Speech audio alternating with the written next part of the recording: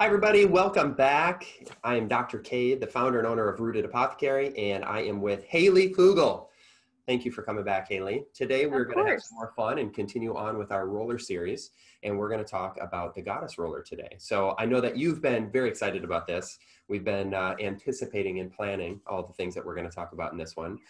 So why don't we first start with some symptoms that could indicate that hormones might be going awry. Where do you want to start with that one? What symptoms Yeah, do people so see? there's quite a few. So just to start, some of these symptoms are common.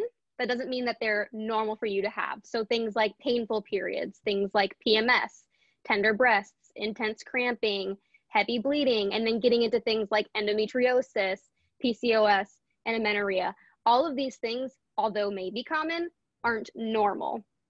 Yeah. Yeah. So one of the things that we were kind of talking about this is, cancer is really bad, right? Cancer, I mean, we all know somebody who's been affected by cancer. It's so bad. I think the last statistics were 1 out of 3 women get it and 1 out of every 2 men get it. It's crazy how bad it is nowadays. And we know that that's not normal. You're right. It's super common, but it's not normal. And same thing with these list of symptoms. And we know that there's more, but there's, a good list that you started off with there. So if you're experiencing any of those things, most of us are going to reach to try to treat the symptoms, right? We're going to try to use a hot pack, or we're going to try to get on some medication, or we're going to do some sort of, usually, again, medication synthetic solution. But what we always recommend is trying to find the root cause. And the root cause can be from a lot of different things, which we'll jump into today.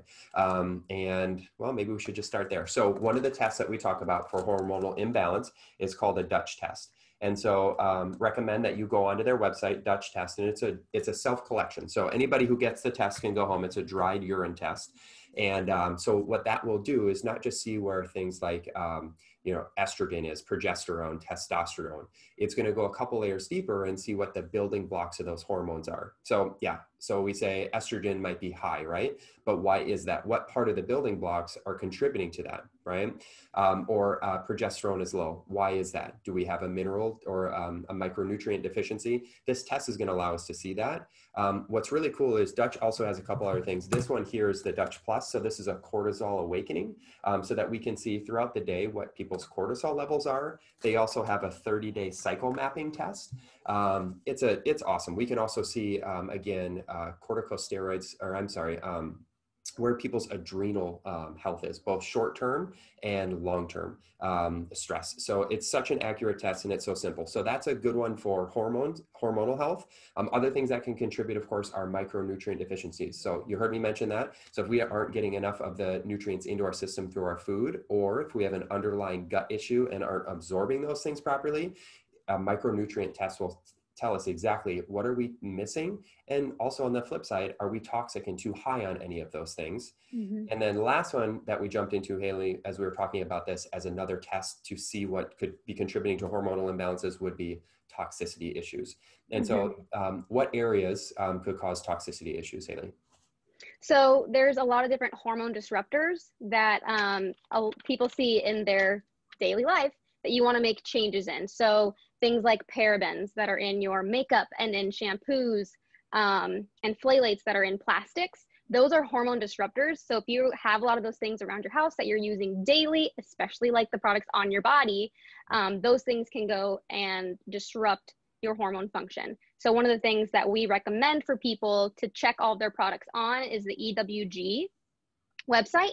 It's the Skin Deep website. They have a ton of different products. You can search what you use in your home and it'll tell you what the ingredients are, and it uses a different rating system. So you can see if you have a good rated product, which is going to be low in any of those things, or one that's worse that you may want to swap out. It's such a cool website. So EWG stands for the Environmental Working Group, and they've got a lot of great information there, from, again, cleaning products to things that we're putting on our skin, toothpaste, hair products, deodorants, makeup, like you said. And what's great is it's a huge database and it's ever growing, but so are all of the consumer products. So if they don't have the product that you're looking for when you're searching for it, you can actually turn your product around and you can search by ingredient, and it'll even rate the ingredients and what type of side effects that it might be there. So whether it's like cancer or immunotoxicity or skin sensitivities, Mm-hmm. Get a rating from 0 to 10, from mild to severe, as far as, again, how you should be avoiding those things. And so if you don't even know where to start as far as trying to find healthy products, what's great too is they'll give us kind of like a list and an order function when you're searching the EWG. So you can go under, say, sunscreen, and you can rank from the cleanest to the dirtiest if you just want to go find the best and lowest recommended Mm-hmm. products, which is really, really cool. So again, environmental working group, and that aspect of the EWG is called the Skin Deep Database. Wonderful resource. We love that. So other tests that you can do though, besides just, again, looking through your products, again, is toxicity testing. So whether that's Mm-hmm. mold or, like Haley said, the endocrine disruptors, it's just such a huge problem these days. That's creating massive amounts of problems, especially in hormonal health. So we went through symptoms. We just went through tests. How about tracking, Haley? What are some ways that you can track your cycle at home? Yeah, so cycle tracking is super neat. It's something that I learned about, I think maybe 3 years ago. And I have something called the Lady Comp. This is the older version of what is now called the Daisy. So this is basically a temperature machine. So it's a basal temperature machine. So in the morning, very first thing, when your alarm goes off, before you get up in the morning, you take your temperature, you just sit it under your tongue, wait for it to beep, and then it tracks your temperature throughout your cycle. So it's super cool because it tells you your infertile days, your fertile days, you know when you ovulate. And then with all of this information, you can start to look at some of those symptoms that you're having and determine maybe where they're coming from based on where you are in your cycle. So another great product is the Ava product, which I think, Cade, you might have a little more information on. So the Ava product is kind of like an Oura ring. It's a wearable band, and it's going to connect to your phone, and it's just going to monitor your temperature, just like what Haley was saying, so that you know where you are in your cycle. And whether we're using this just to gain information about our cycle and map it, if we're trying to avoid getting pregnant, if we're trying to actually get pregnant, there's a lot of data there that's available for us. And those things are so simple. The temperature is very, very accurate. It's not perfect, not perfect, right? But it's very, very accurate. And I think what we always recommend to people is the more that you can track, the more data you can get, the more you can anticipate and understand how your body's responding. And then when you do put in those changes, you can actually monitor those changes, and you can see what's working and what isn't working. So you said that the Lady Comp is now called the Daisy, and then the other one we talked about was Ava. Is that AVA? I think is what it is, right? Yep, just the AVA. And then I'll link all of this stuff again, like I have been, in the description for all these different things that we talk about today. Okay, so symptoms, tests, and tracking. Where are we going next? Should we talk about some simple things people can do at home? Maybe jump into food, and I think one of our collective favorites is seed cycling. Why don't we talk about seed cycling first? Okay, so seed cycling is super cool. I definitely recommend starting this if you are also tracking your cycle, because you do need to know where you are in your cycle to start doing the seed cycling. But essentially what you do is you take in your follicular cycle, which is the first phase of your cycle, you do 1 tablespoon of pumpkin seeds and 1 tablespoon of flax seeds every single day for that whole phase. So typically in a normal, I shouldn't even say normal, but a typical cycle, it's day 1 to 14. This fluctuates for everyone, which you'll be able to determine for yourself if you track. And then for the second phase, the luteal phase of your cycle, you do 1 tablespoon of sesame seeds and 1 tablespoon of sunflower seeds every single day. So it's super easy. And basically what that does is it gives you the boost that you need in whatever hormone during that cycle or that phase of your cycle. So during the first phase, you're getting an estrogen boost. And then in your second phase, you're getting a progesterone boost. It's such a cool thing.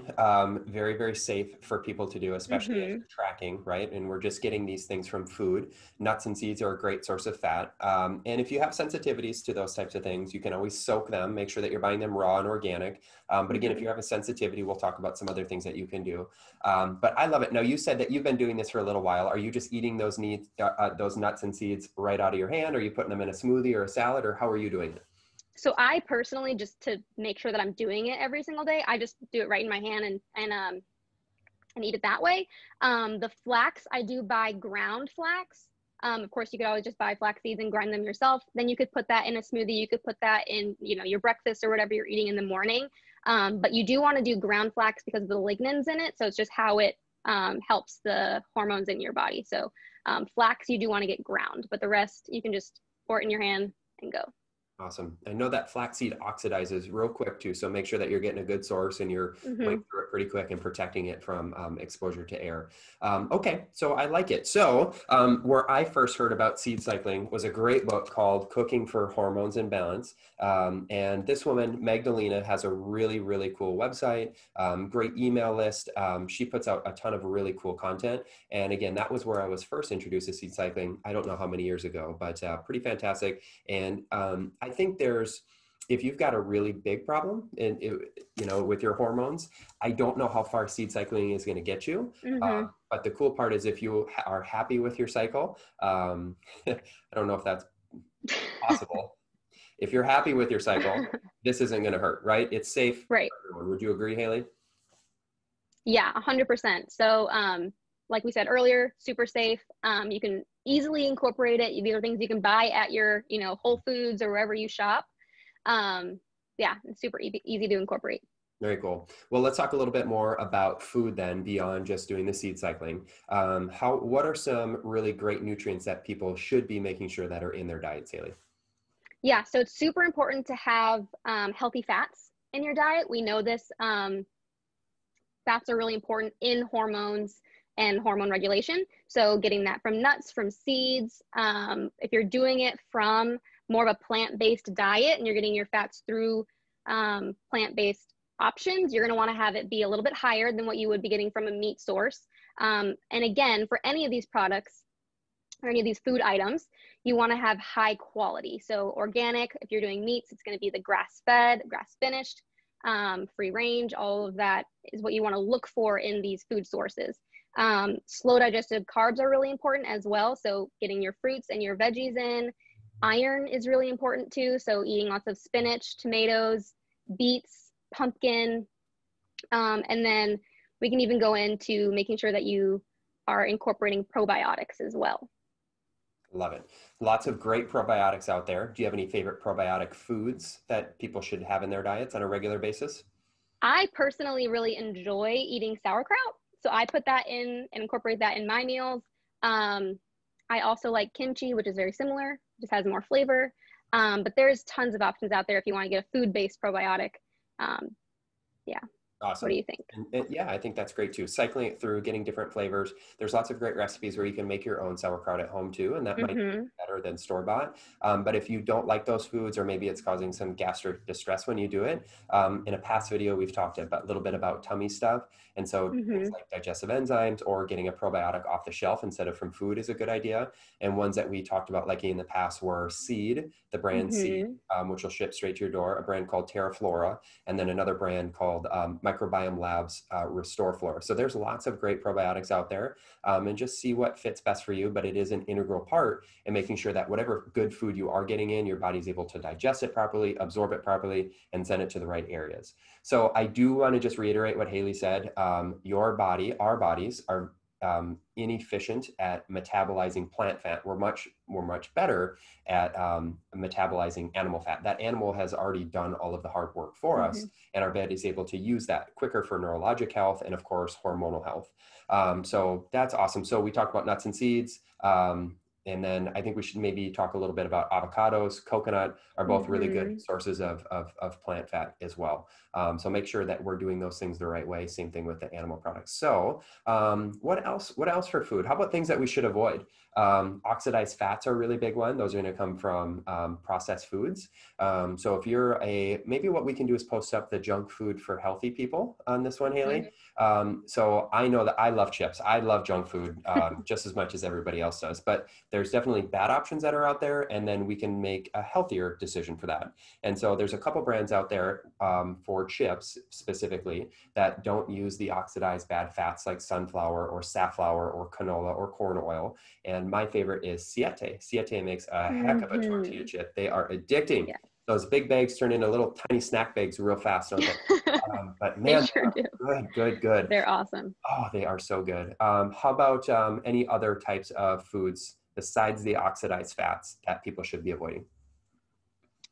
I would avoid anything that's, a processed sugar.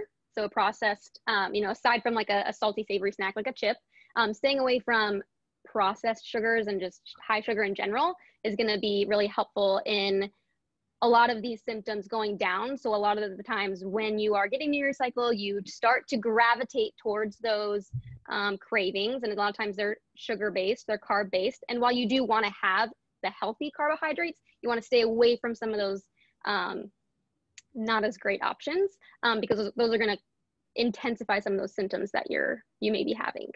It's interesting how that works, isn't it? Right? It really is. And it definitely feeds a downward spiral feedback loop, right? Where we get a little bit crankier and we crave those things a little bit more. Our stress goes up, our adrenal health goes down. Yeah, it's pretty rough, but sugar definitely breeds, and along with oxidized fats, breeds inflammation, and all the way down at the cellular level, which is not good, especially if we're trying to build up from that level here with our hormonal health. But some good healthy sugars that people can swap out would be things like raw local honey is a really good one. Coconut palm sugar is great. And as long as you're doing it in moderation, a good source of stevia is another option as well. So what's great is 2020, 2021 here, we've got lots of wonderful options. When we started talking about these things and learning for ourselves, Haley, 5, 6, 10 years ago, there was less options. So we've learned a lot since then, and there's a lot more available on the market, which is great. Other things, why don't we finish up and talk a little bit about the roller that we have that's formulated, and then I think maybe some more resources and supplements that people can do. So we talked about good fats. If you can't get that through your diet, make sure that you're supplementing with a quality fish oil. We love that. I think that's a great thing. Other things are making sure that your magnesium levels, your vitamin D levels, your vitamin K levels are on point, and you can do that through a micronutrient test or just start putting into your diet. Another one that I love is Dr. Kelly Brogan. I think she's a wonderful source of information.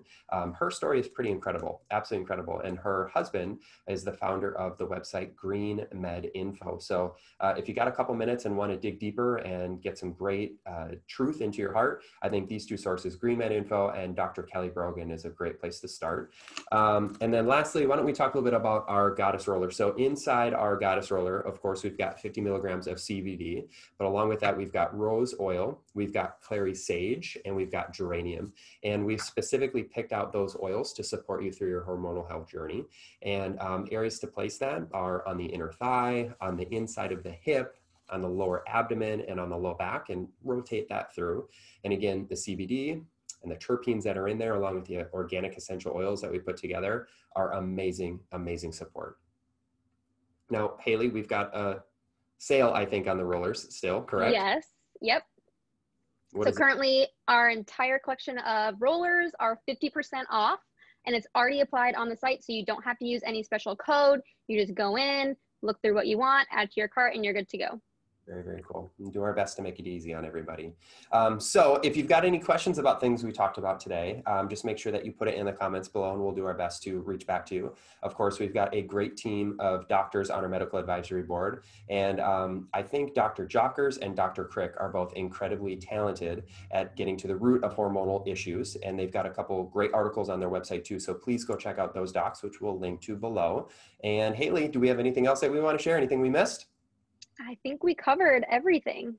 Cool. I think we did too. I was excited about that one, as I know you were too. So girls, go out there and run with it. I think we really missed talking about men in this one. And so men, if you are struggling with hormonal health, moodiness, lack of energy, just fatigue, mental, emotionally just drained and exhausted, the Dutch test is for us as well. We have testosterone in our body as well as progesterone, estrogen. Granted, they're in different levels than women, but it's important that our hormonal health is in this optimal range as well, not just for how we feel, but how we function short-term and long-term. So the Dutch test is a great thing, and you can go onto their website to take a peek a little bit more to see if it's the right fit for you.